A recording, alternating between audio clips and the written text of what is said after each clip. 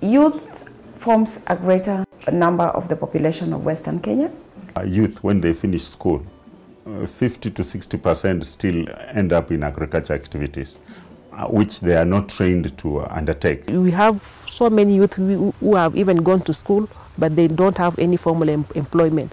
So they tend to lease land, at least to have income of their own.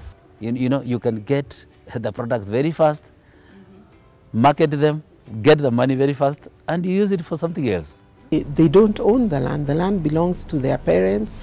So we are trying to look at all aspects of the value chain that can allow the young people to access land or even lease land, because the youth don't necessarily want to produce, but they want to be able to market, aggregate, even do a little bit of agro-processing.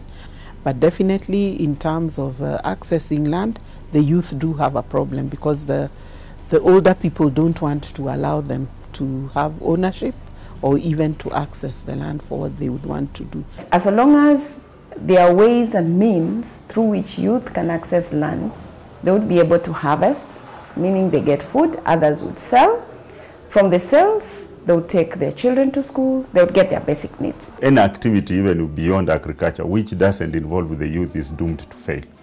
The county is addressing this particular aspect through our polytechnic, where we are taking the youth and the women to train in aspects that might not require land. And the major module that they deal with is entrepreneurship. Entrepreneurship doesn't require land, because after we have harvested our maize, you can decide to hire a shop, buy maize and store there and sell when the prices are much higher.